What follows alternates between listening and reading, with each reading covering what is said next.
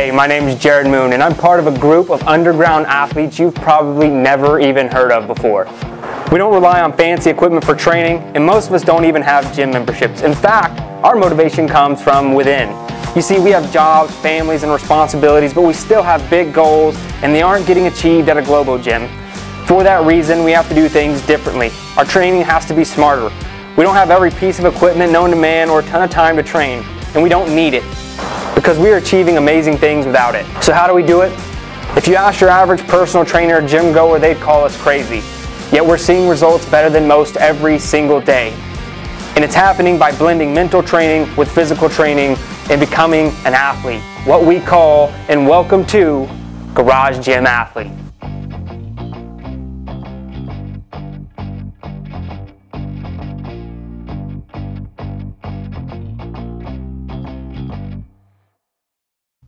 All right, ladies and gentlemen, welcome to the Garage Gym Athlete podcast, final episode of the season. Jared Moon here with Joe Courtney. What's up, Joe?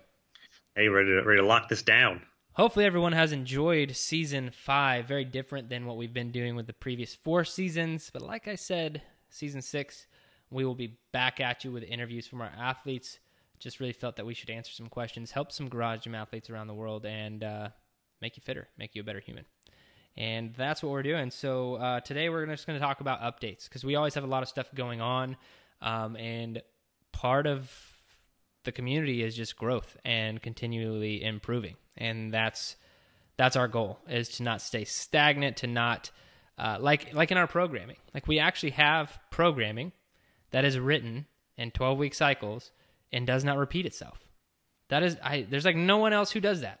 Like every single other fitness programming site out there that I know of, they might, follow cycles or whatever, but they wrote like a year and then they just put it on repeat. And that would be boring as hell for me, but I actually see programming as something I get better at, as something my skill, my one thing in this company is to do that. And so that's just our mindset with everything we're doing in Garage Gym Athlete, is to continually improve. And so we want to do some updates. I'll kind of talk about them a little bit, and then I'll announce them, and then Joe and I can kind of talk about them. So the first one up is 2019. We want to start doing quarterly meetups. So Joe, what's kind of your vision in doing quarterly meetups with Garage Gym Athletes? And I can kind of talk about it a little bit too. So just trying to get to certain areas. We went to Asheville this past August for Spartan Race, and the people that came out loved it. And there were also a lot of other people that wish they could come. Asheville's kind of hard to get to. So we wanted to have, and just being able to, being online and stuff is great and connecting with people, but you can't really fully connect with them and meeting them in person and doing, a 5-hour race or whatever with them. Now it's not always going to be a Spartan race, but we still want to get together and do certain different things and try and move them around location wise. Now that you're in Texas, that'll be a lot easier to do stuff there. Texas has got space for days. You just find an empty lot and do something in it. I'm in SoCal. We can try and find something here, and then just go to where you guys need us to, maybe. Yeah, and that's I think that's a really big deal. Like, I think the typical fitness company development is to do some sort of weekly seminars or camps or whatever. And those are okay. I've been to some, but I like to do events. Let's get to know each other. Let's meet ourselves together, right? And I announced in the Facebook group not long ago, or just yesterday, if you're in Texas, you are one of our athletes, you have the opportunity to meet yourself Saturday with me at my house. I'll post more information. So there are going to be 4. We want to do quarterly, so 4 events, right, in the year. But one of them I want for us to host, and it not just be like I said, an athlete camp type thing. I want us to host an event, and that's kind of my vision, is what it's going to be called. It's heavy load long distance, and it's just going to be carrying, guess what, a heavy load for a long distance. Now there'll be some other fun stuff thrown in there, but I want to actually host that event as a company, as an organization, and have people come to it, and we'll work out the details. It probably won't be the first event of the quarter, but the second or third in there when the weather is getting either hot or more comfortable, depending on how I feel like punishing people or, whatever. So that'll be, that's kind of my vision, is to do those, but also have one of those events. And I would love for everyone to be a part of it. Next, this one's kind of quick. We do have the new Garage Gym Athlete Accelerators this cycle, and it's really just 100%. The reason I call them accelerators, we put out so much educational information, it's almost too much. Like, we're doing a webinar every single month. We have a lot of YouTube videos, doing Facebook Lives. Like, we're creating a lot of content, which is great. Don't worry about trying to learn everything that we've put out. Just like pick it up wherever you're at and start learning. And if you are one of our athletes, you can go back and watch all the webinars and you'll learn a ton.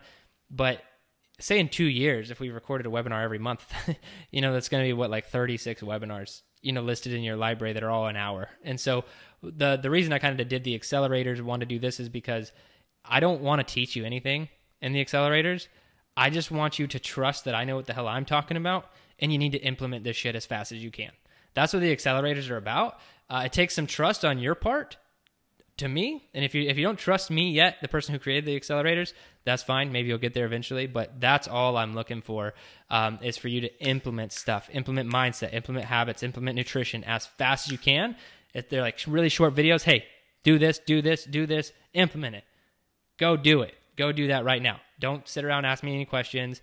Don't, worry about the science behind it. I've already done that. I've already researched it. I'm telling you what to do, so go do it. It's kind of like having a doctor who's like, tells you what to do.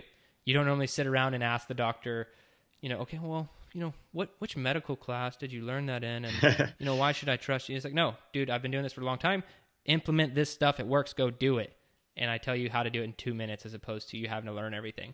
Now, learning the why I still think is important, but that's not what the accelerators are for. Like I said, you can learn all that stuff in our webinars and whatnot. Next, this one's kind of a poll, and I'll put in more information in the group, but we've mentioned it more than a few times this season, the Endure Track. We might be doing a running and cycling Endure Track, so like a dual Endure Track, endurance.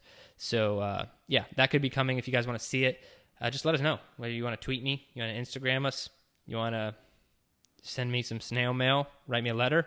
If one person writes me a letter, it's done. There will be an endurance track if that happens. So in my entire, so N3 Fitness has been running for 7 years at this point. I've received one handwritten letter, testimonial. Like we've received hundreds of testimonials, online and like Instagram, like all these things about the programming and whatnot. But one guy specifically asked for my address, and I was like, what do you do? He's like, I just want to write you a letter of gratitude. And I was like, let's see what this is about. So I gave him my address. He wrote me a letter, and it was probably the coolest thing that's ever happened. Well, this disclaimer on the endurance track, it's not going to be 5 blocks. Yeah, no. That's the big thing with the endurance track is that you will need more than an hour to train, because what we're looking to do is not just going to be straight endurance. Like, we don't do that. Like, that's not my one thing. Like, it's going to be balancing out endurance athletes, because they're not. Endurance athletes are not balanced. They are normally crazy weak and but really good at endurance. I'd rather be a hybrid model of that, so not just like, I've seen endurance programs and they just crack me up. They're just like variations of different heart rate zone trainings periodized over 12 weeks. And they're like, get 100 push-ups in if you can this week. I'm like, that's your strength advice to coincide with all of this, cycling. So yeah, we'll probably be doing that. We'll poll the community to see if you guys are interested. Let's see, what else do we have? Can't read my own handwriting. More Meet Yourself Saturday workouts and more videos. Those kind of go hand in hand.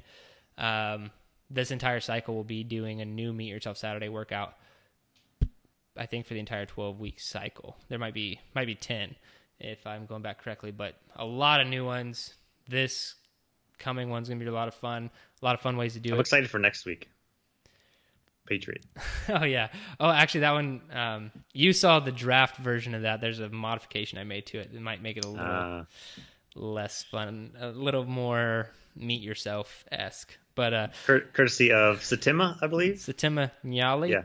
Yeah. Big Samoan defensive lineman that we had on the podcast. He gave us this workout he likes to do from time to time. So Little teaser for you. And then I added a tweak to it to make it a little bit worse. A Jared tweak. And one thing we're actually going to be doing, so Joe and I talked about this actually during the season after having conversations and whatnot, nutrition fitness testing. We've talked about, like, you can get genetic tests done. Joe mentioned that in some of our off-air conversations to find out if you should be an endurance athlete or you should be a strength athlete. There's a lot of cool stuff like that.